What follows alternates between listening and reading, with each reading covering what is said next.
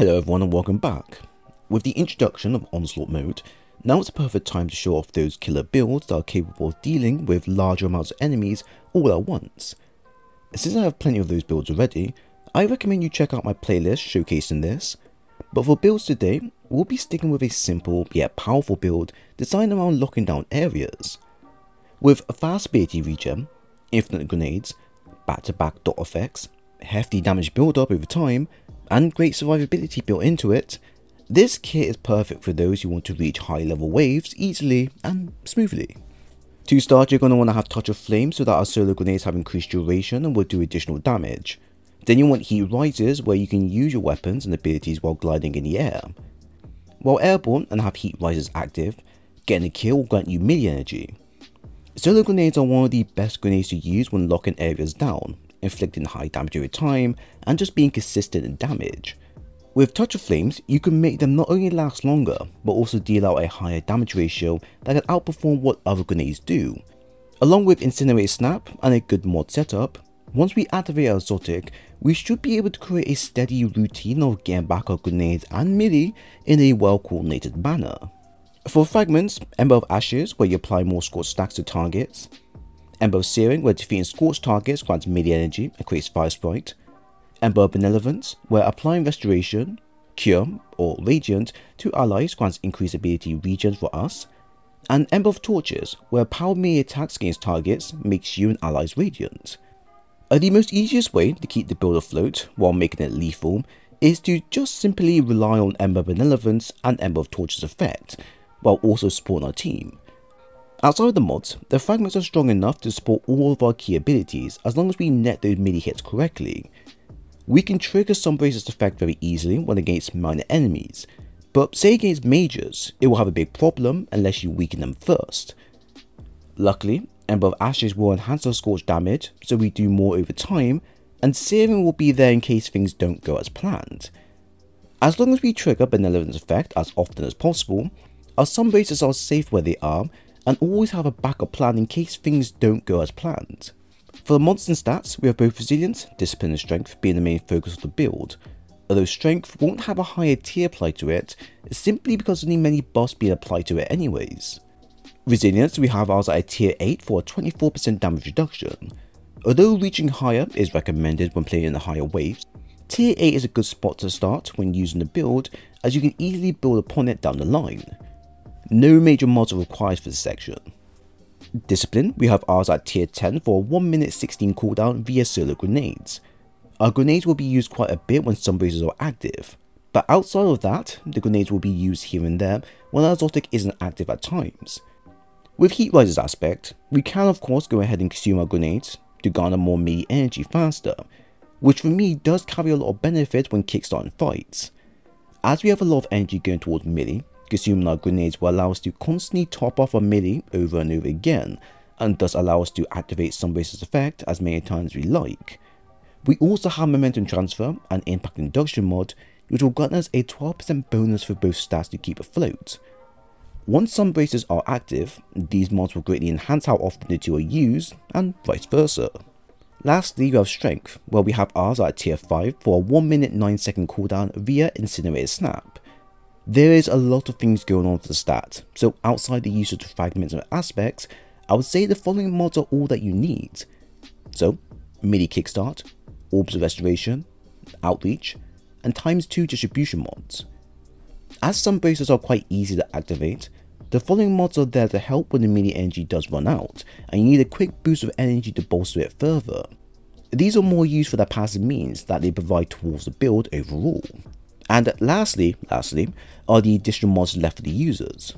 Charged Up ×2 is going to give you an extra +1 of armor charges once active, and then adding on stacks and stacks will allow Orbs of Power collected to go from 1 to 2. Next, having a Harmonic Siphon mod for producing Orbs of Power via solo weapon kills will help big time, and then having Ashes to Ashes mod is a must for the build with how much grenades are created. And then lastly, Heavy Ammo mods will help with dealing with bosses over time. Now, weapons being used, we have Osteo Striga SMG, which is a perfect combo to use when applying with another dot-based setup. Although having Narcotic Grip and the following weapon will be better combo to use, as it has a much more wider depth of synergy applied to it, Osteo and Thorn can be used outside of the given pairing just because of their unique effect alone.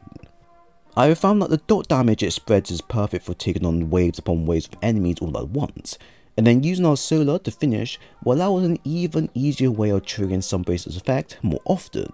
In terms of flexibility, it's probably the best go-to weapon for Onslaught with how perfectly in line it is with dealing with waves. For heavy, we have the Apex Predator with Vorpal and Reconstruction on it. This is my personal go-to weapon for taking on bosses and mini-bosses at a moment's notice, and is quite powerful once Reconstruction kicks in. Only thing to note is that it may be wise to bring a rocket launcher with you in general, since overloads do appear in the game mode, so having this with a seasonal mod that provides overload rounds to the weapon also plays another big part within the build itself. So it has been a while since we have fully used Sunbracers to the max, and while useful in most general PvE content, within higher endgame content such as GMs or dungeon, it does start to fall off in terms of usefulness the higher difficulty goes. However, with the Onslaught mode introduced, this is what it feels right at home with how OP they can get with crowd control. What's not to love when you want to throw off multiple grenades at a target and mark off entire areas as a no-go zone? Well, this build has that for you with its fast ability regen for both grenades and melee option. The best way to maximize our build present in the game is to focus on allowing our melee to regen through normal means, aka a fragment provided, and then build off that success so the rest of the kit will greatly benefit on it as well. Having both Ember Benevolence and Torches is a must for the build, as this will not only grant us that ability energy back to us on a consistent manner, but also grant Radiant, which for me and my team will be a big source to rely on outside the uses of seasonal mods. At the same time, using Heat Rises aspect is also going to be a +1, as this will allow us to garner melee energy back when we consume our grenades. Now, that might seem risky to do at first, but since Sunbracers will automatically refill upon activation, you can get away with pulling this off just fine. On top of that, our mods will be enough to support the lone stat as well, so it's not like we won't be able to use our grenades freely even when Sunbracers aren't active. The most important part of this will be the main weapon, which is Osteo Striga, as this alone will have a heavy impact with its dot effect. Although it did get nerfed a bit, the following weapon is still as good as even after the nerf was applied to it. With it combined into the build, the kit becomes a dot ticking machine with solar and now poison damage continuously applying onto the enemies caught by it. The fire effect with its continuous solar damage will scorch and even trigger ignition blast for an even wider effect on all targets it faced, while the poison damage will slowly spread to others along with this solar damage applied. Can you see why this might be useful in Onslaught mode now? Lastly, we also have one major ace up our sleeves from the seasonal mods, and that is the Revitalize and Blast effect debuff via our abilities. So combining everything into one allows you to dominate waves after waves of enemies with nothing holding you back.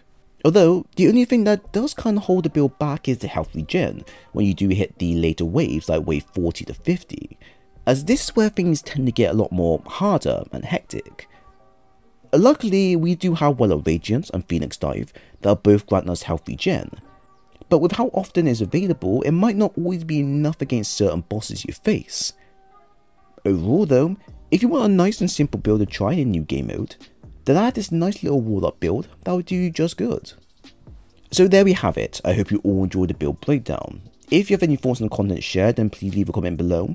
But at the same time, if you enjoy the content and want more of these videos in the future, then leave a like and a sub while here. I will leave a dim link for the build below. And if you want more stuff like this, then I have a playlist available covering all types of builds you desire. It was great sharing today's video with you all, and I hope to see you again soon.